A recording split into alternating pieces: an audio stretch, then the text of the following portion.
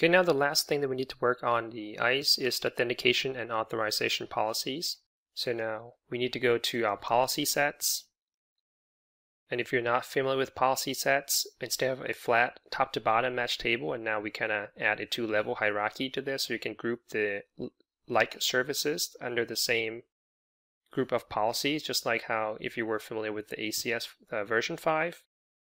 So here we have the default policy set, but we're going to create a new one for our wireless.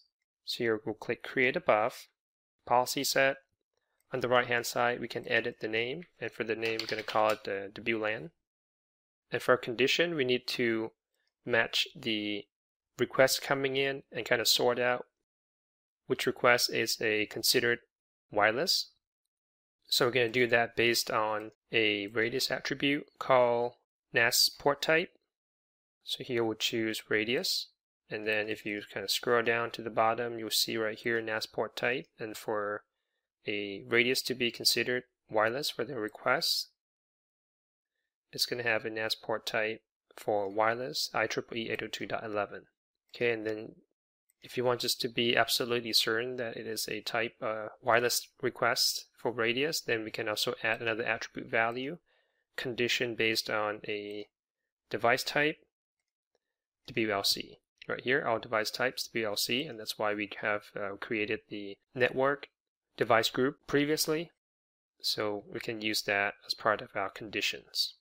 Okay, done.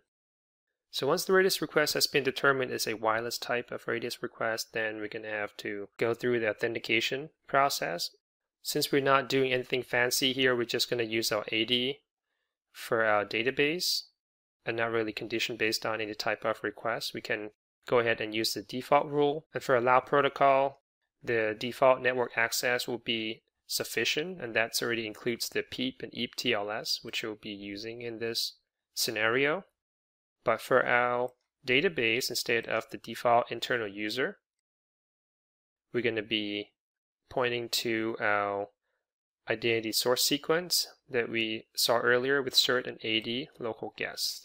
Okay, and if you want to use the same rule for your other wireless map as well, then you can change this if user not found options to continue. Right, done in this way, a single default authentication policy rule can take care of pretty much most of your wireless radius requests. Okay, before we dive into the authorization policy, obviously we can create a conditions and rules, but we're going to need permissions, and that's going to be part of the authorization profile. So let's kind of hop over under the policy element results, and let's create a whole bunch of authorization profile that we're going to need, starting off with the blacklist. And this is going to be for when you mark your device as lost in your MyDevices portal. So we need to redirect our user to a portal that informs that they can no longer access the network. And if you look under the authorization profile, there's the default profile that's there already that comes with ISE called black hole wireless access. So what we can do is to duplicate. Based on that, just going to rename it to lm-wlan-blacklist. Okay, and if you scroll down to the bottom, you can see here we already have two Cisco AV pair, one for a URL redirect, and this is a very specific URL that we're going to redirect the user to, as well as a redirect ACL for the wireless, and this is going to be the name ACL configured on the controller. Right, at this point, all the user will need access to is ISE, so we already have a ACL called lm-ISE-only.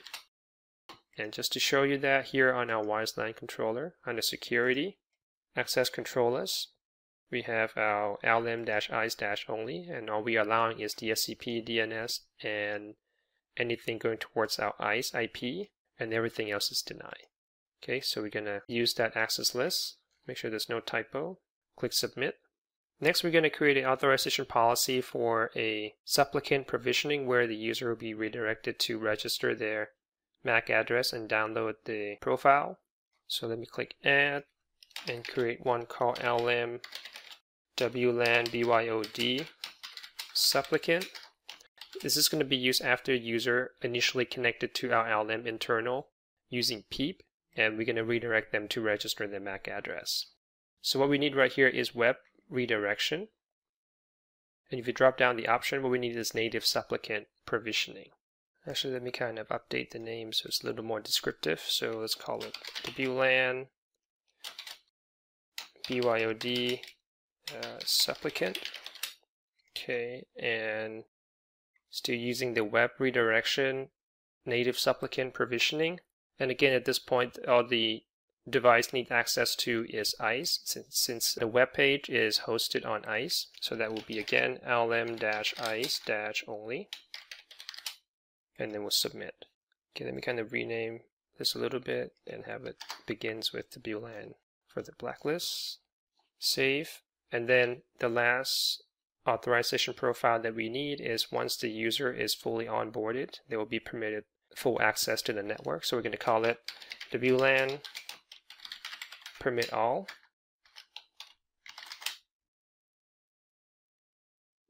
And we're going to define our name ACL under the airspace ACL name, and we have one called lm-permit all.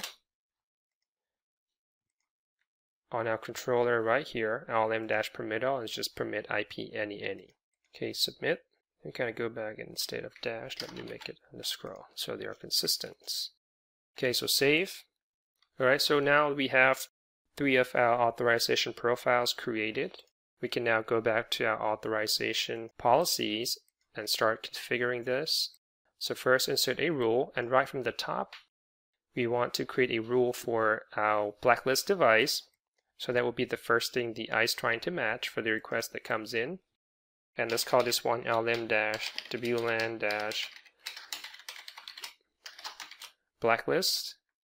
Once you mark the device as lost, the device will automatically be placed under an identity group for the endpoint called blacklist, so we can condition based on that.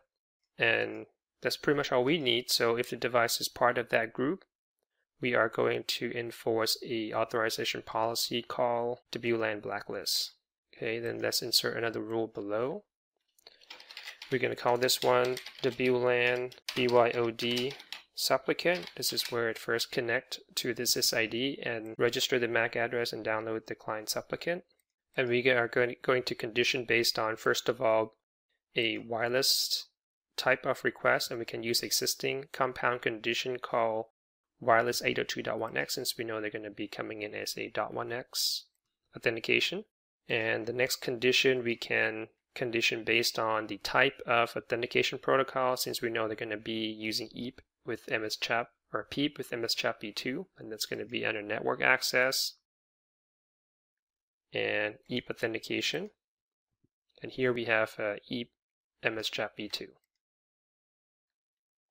Okay, another condition that we might need is based on AD group membership. So we only want our user that's part of our BYOD user AD group, which is what our employee user or employee one user is a part of.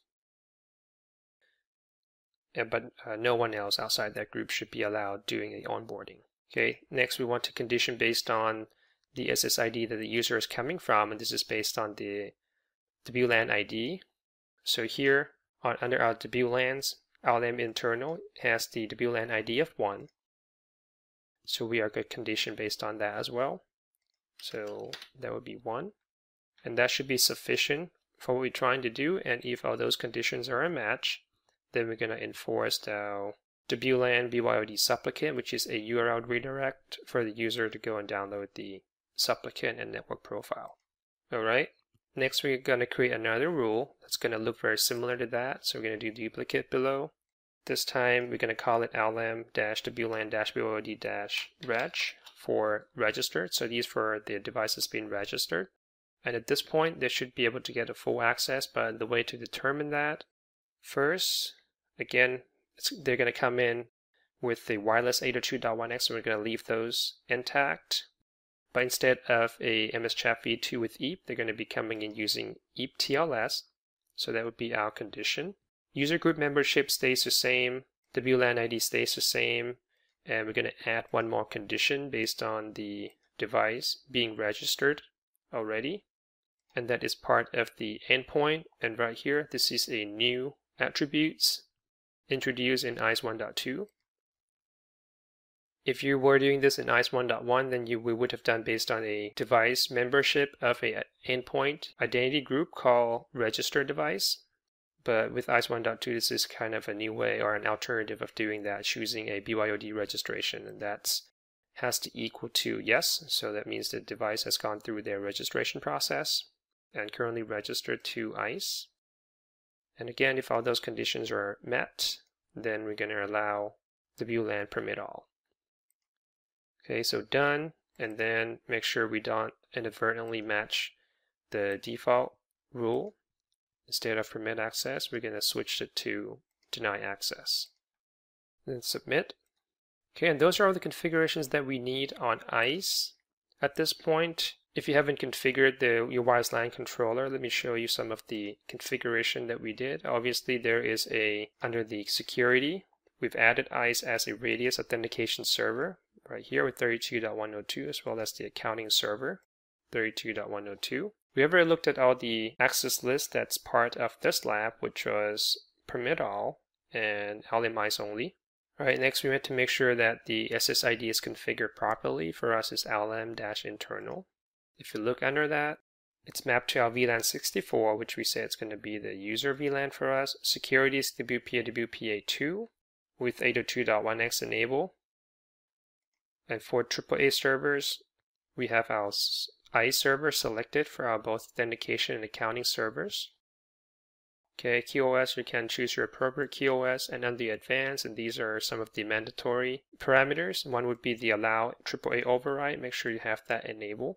And the other one is the NAC state, and make sure you have radius NAC selected.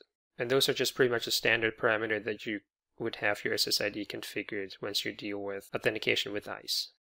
Okay, so at this point, our system should be ready to go. Next, we're going to move on to our to testing of our devices.